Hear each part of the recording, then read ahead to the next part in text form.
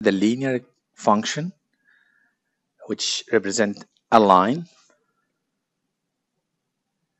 M is the slope of this line.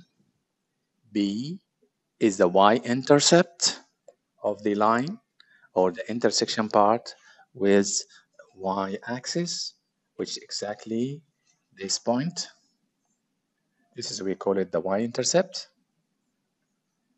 Y-intercept. To find y-intercept in any function, you just put x equal to 0, which is fair enough. Here, at this point, x equal to what? X equal to 0. And m is the slope. To find the slope, you just use the formula rise over the run. If you call this rise, and this is a run. So the slope m is the rise over the run. Okay? Or if you have the coordinates of these 2 points, x1, y1, the first point, the second point, x2 and y2, you can use the formula for the slope, the difference of y over the difference of x. We know this one. If b equal to 0, here b equal to 0, y, the y-intercept, the line intersect y and 0 in the origin, right? So when b is 0, your line will go through the origin. Okay?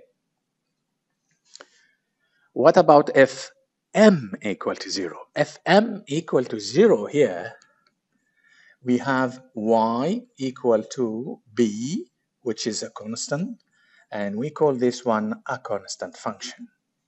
So the constant function, this is y here equal to -4. This is a horizontal line.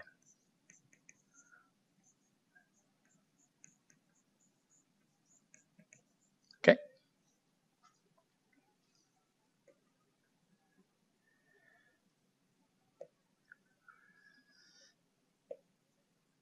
For this linear function, yes, this is in the formula y equal to mx plus b. So m is 2, so the slope is 2. The y-intercept is 3. Okay.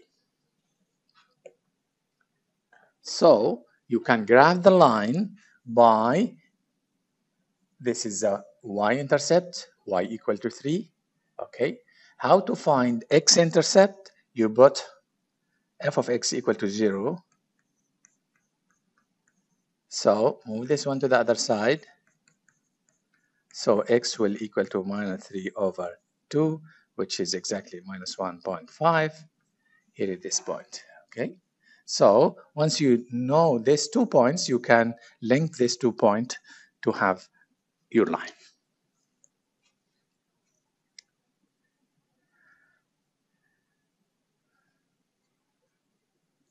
For this function,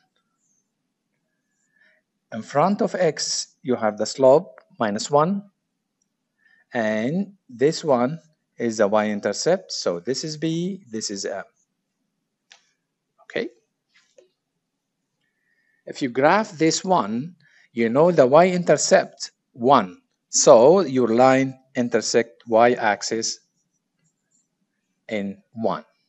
To find x-intercept, you put the function equal to 0. So you have -0x plus 1. You need x, so you move it to the other side. X equal to 1. So your line intersect x-axis in 1 as well. Link these two and extend them, you will have your line. Next function is the quadratic function. This is the standard formula for the quadratic function. ax squared plus bx plus c. If a, the coefficient of x squared, positive, your graph will be upward. If a is negative, your parabola will be downward. This shape, we call it parabola. So a controlling the shape upward or downward. This turning point, we call it turning point or vertex, Sometimes it will be a maximum, like this case, and sometimes will be minimum, like this case. How to find this vertex?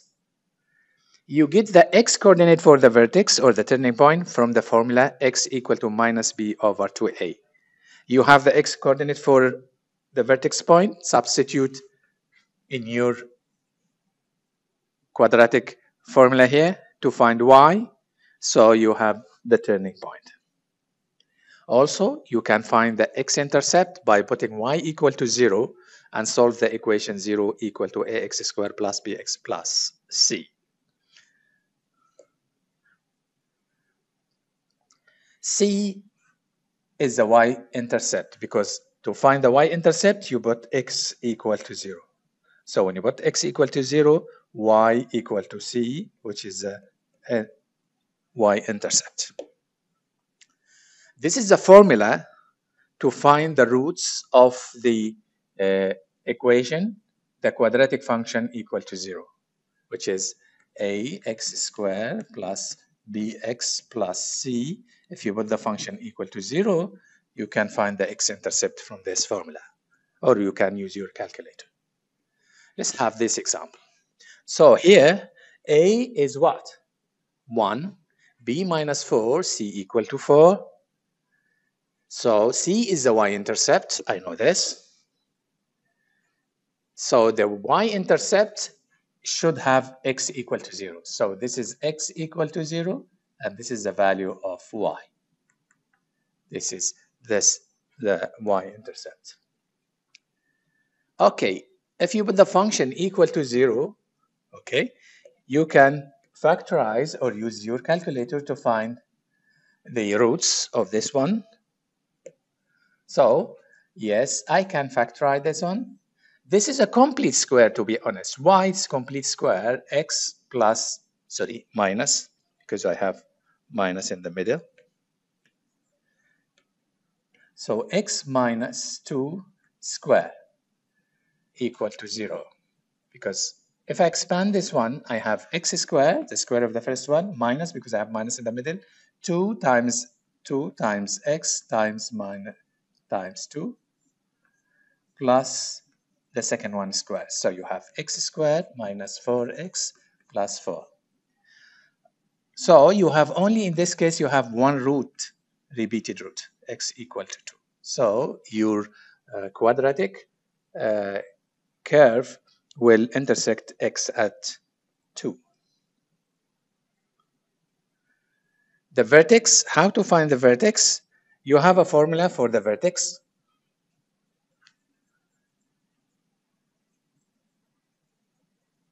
What is the formula for the vertex? The x-axis for this one is x equal to minus b over 2. What's b?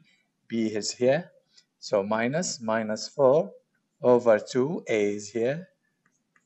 So 4 over 2, which is 2.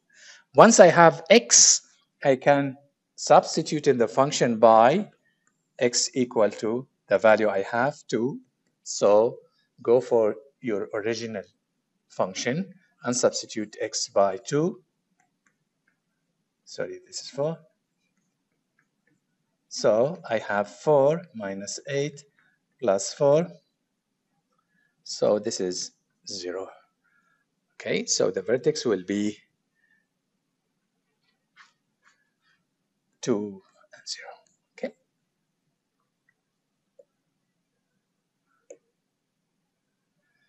Yeah, if you graph it, we have x-intercept only 2. Okay, and also your turning point at 2 and 0. So you will be up from both sides, right? So in this case, we call the turning point of the vertex minimum value of the function there. This second example, you have a here, you have b here, you have c here, which is the y-intercept. Okay, and you can follow the steps to graph your, okay. If you finish, just go to the curve for this one, okay, and check your x-intercept is the same, your vertex is the same, your y-intercept is the same. it will be correct. Okay.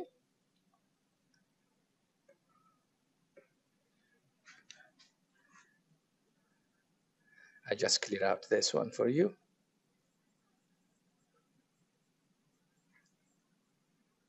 So try to solve it and check with your graph. You have extra exercise here. You can do it. To find the value of the function at 0, you just substitute x equal to 0. And we know when x equal to 0, it means you find y-intercept. Okay? Open upward or open downward depends on the a. A is negative, so it will be downward. So you can go through this exercise. Here is a solution. Okay. You can check your answer. Here is the graph. I put the coordinate for the x coordinate, x-intercept, and for the vertex, and for the y-intercept. Here is the second one. I put also the vertex and the y-intercept. Let's go for the next function, exponential function. The exponential function form is f of x equal to a times b to the x. A is a constant, b is a base, which is not equal to 1, any positive real number, but not 1. X, we call it the exponent, b, we call it the base. Okay? X could be any real number, but the base b not be equal to 1, but any positive real number. Here is the exponential function. What is the behavior when b, the base, bigger than 1? We have something we call it exponential growth. So your function will be increasing from left to right. But if your base between 0 and 1, it will be exponential decay. And this first one in the base greater than 1, your function from left to right increasing. FB, the base between 0 and 1, your function from left to right decreasing. The y-intercept, when you put x equal to 0 over here, so any value to the power 0 is 1, so you end up with a. So your y-intercept is always 0 as x and a as y. Okay, remember the asymptotes? We have a vertical horizontal asymptotes, right? But we don't have a vertical asymptotes because we don't have a gap in the curve, okay? So we have horizontal asymptotes, which is x-axis. What is the equation of x-axis? Y equal to 0.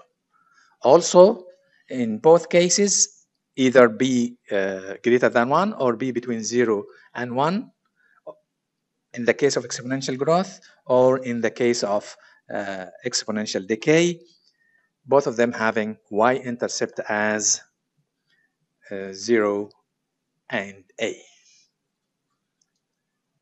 Okay?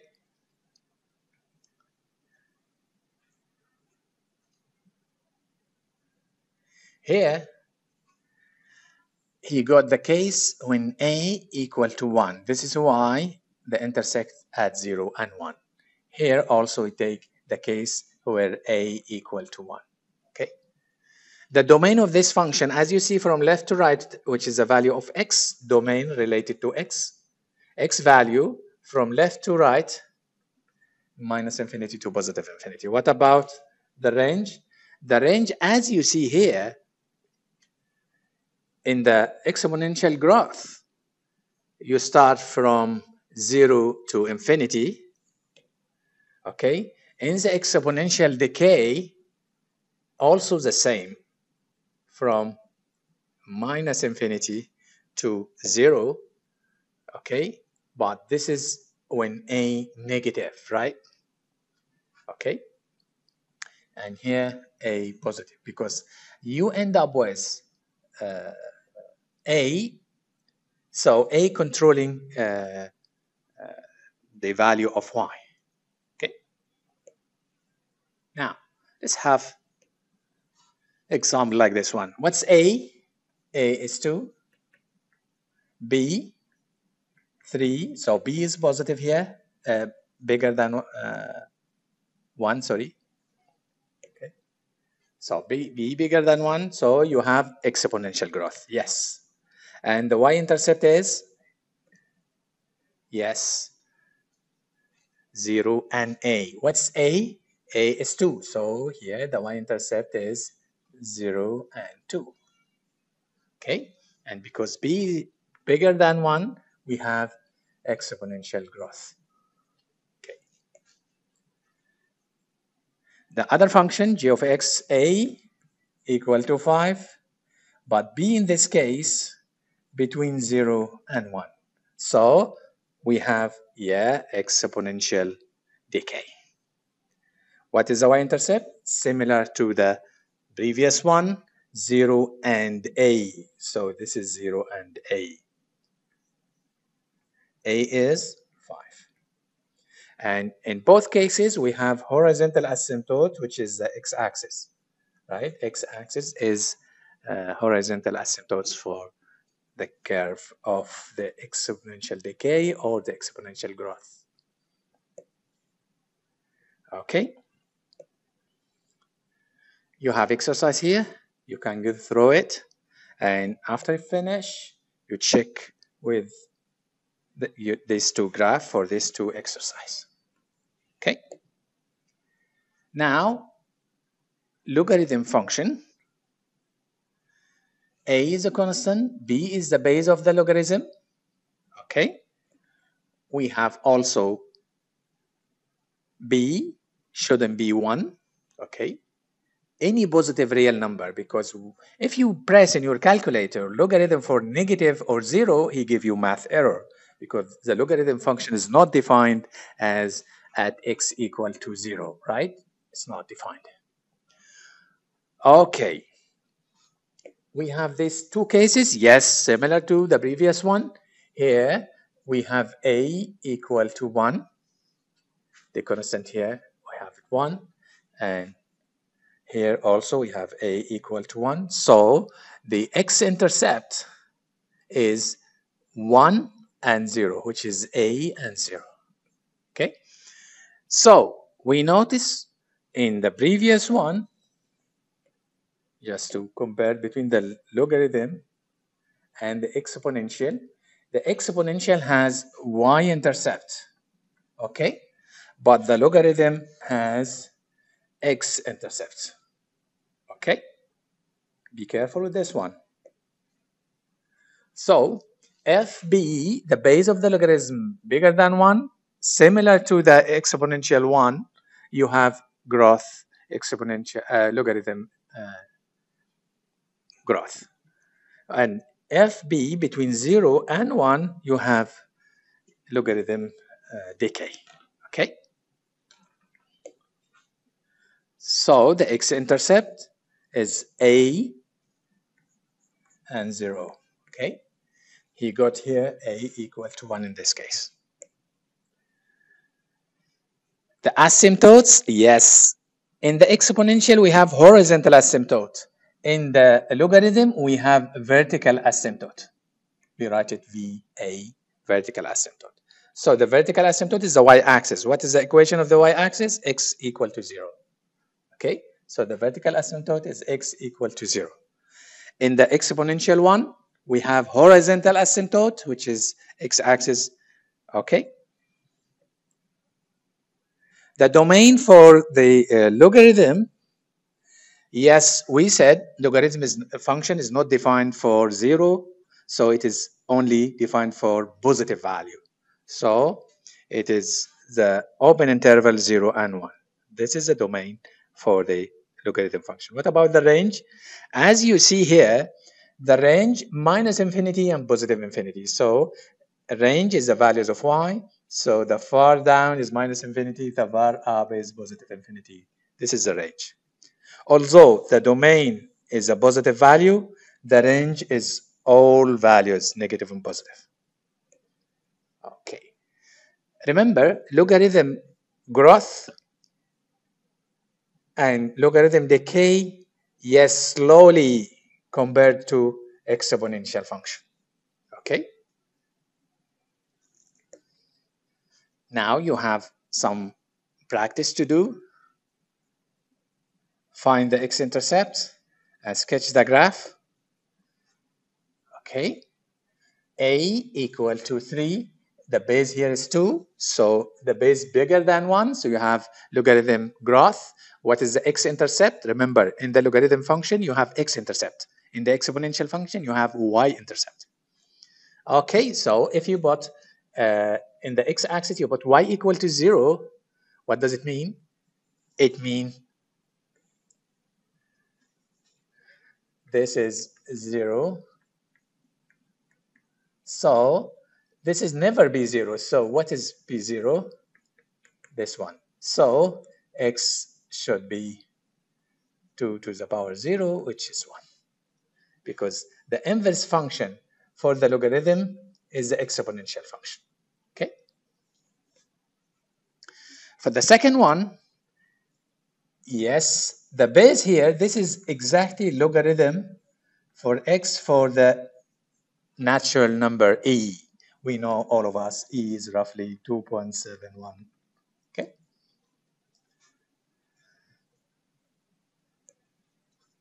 Now, you have some exercise to do.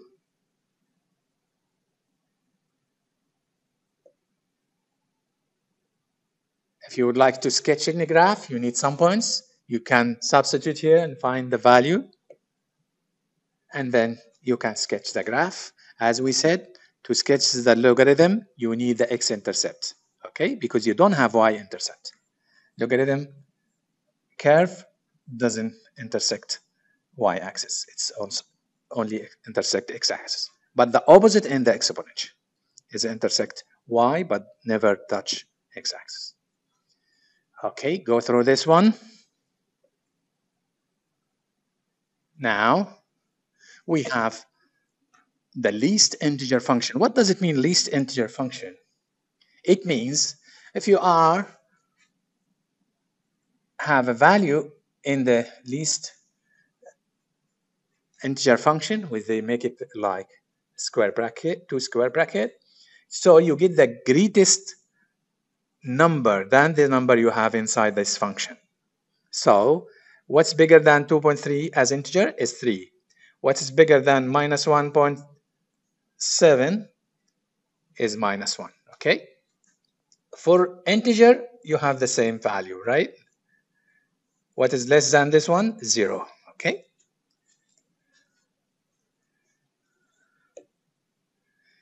If you have a function between minus 3, this one, to graph this one, we said between minus 3 and minus 2, you have the bigger one, minus 2. And you have, this is, we call it the stairs function. Okay. Why this one equal to 5? Because the least integer function taking the bigger than this one, which is 5. The bigger than this one, remember, for the negative, you have minus 2. The bigger than this one, you have 1. The bigger from this one, you have 0. Okay. This is make it easy for you to have the real line. Okay. And you can catch what is less than this value. It will be to the right. Okay. The integer to the right of this one. What is the integer bigger than this one? Yeah, 0. What's the integer bigger than this one? It's 1. What is the integer bigger than this one? Is 5. This is the easy way to find the least integer function value. Now you have some exercise to do.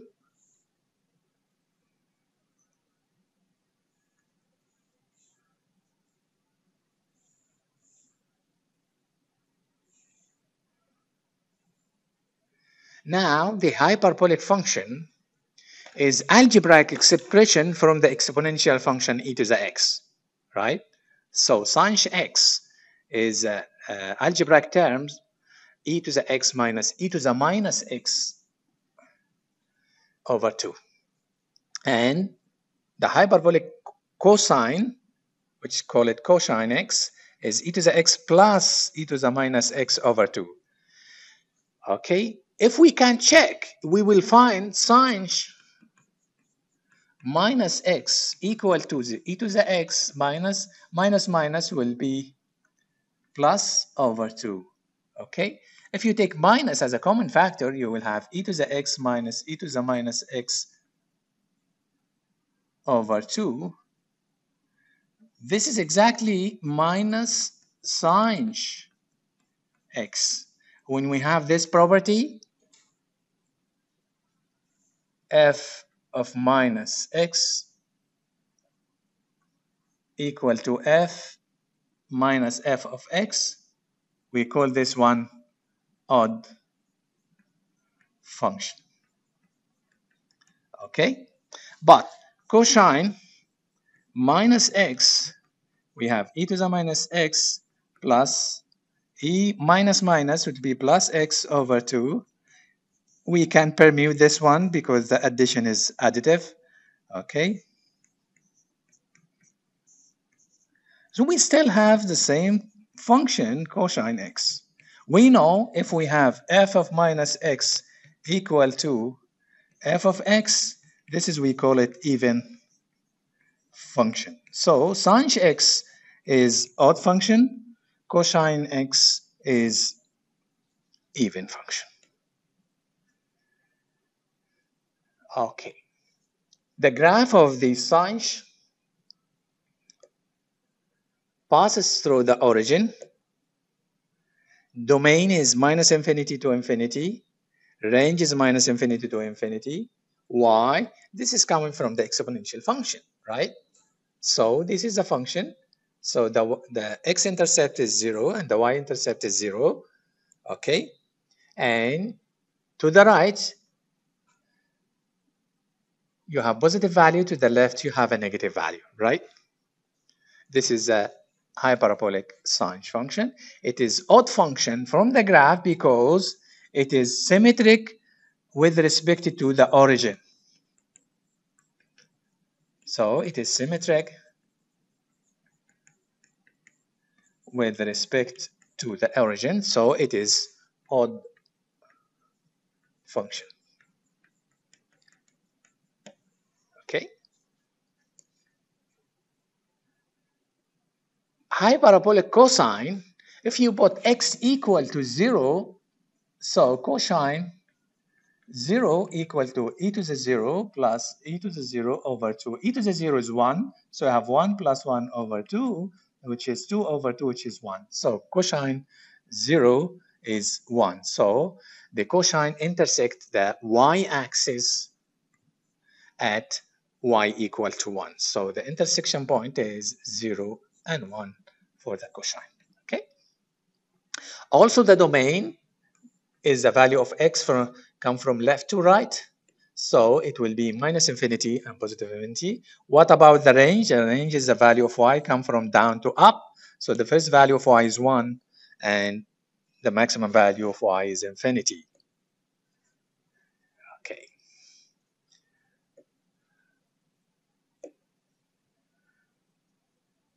The range is closed at 1 to infinity because we don't have a hole here. The value of x equal to 0 is 1. Now let's go for the graph of tangent. As we see in the geometric function, tan x equal to sine over cosine. Also, tangent of x is the algebraic expression sin x over cosine x. So here we have two horizontal asymptotes, one up and one down. Up at y equal to 1, down at minus 1. So your tangent value between minus 1 and positive 1. Okay? Exactly like the sine value and cosine value, but the difference, Tan x is not a periodic function, but sine x and cosine x are periodic function with a period 2 pi. Okay, be careful with that. Domain between minus infinity and positive infinity, and the range, as you see, the value of cosine between -1 and +1. Okay. Now you have this example. If you would like to have sine 2, you just plug in x equal to 2, right? Find cosine 2, just substitute x equal to 2. Okay. Now you have some practice to do here. Okay. This is -1. So you can use your calculator to find out the value, approximate value of this one for sure, because 2e is irrational function, irrational value, sorry. How to verify cosine square minus sine square equal to 1? Remember, in the geometric, we have, similar to this one, sine square x plus cosine square x equal to 1. In this one, we call it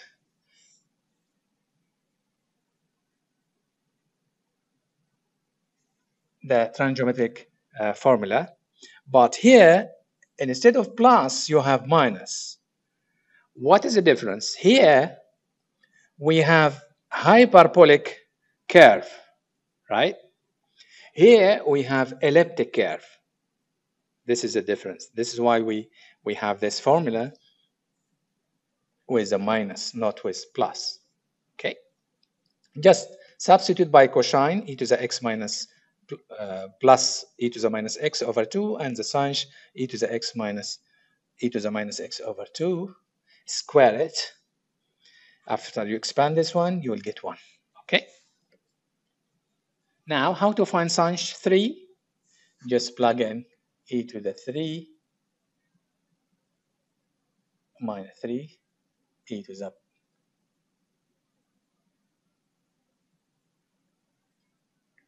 over 2, and you can find cosine plus e to the minus 3 over 2. Tanh, you just divide this one over divide the value you have in the beginning and the cosine of 3. So find this value, and put it here. Okay. How to sketch this one? Cosine and sine in the range -4 and +4. You need some value to calculate some value here. This is what we calculate. We calculate for the exercise 1. To sketch the graph, you know it has x-intercept 0 and 0. Okay. For the sine. For cosine, yes, you have y-intercept equal to 1. Okay.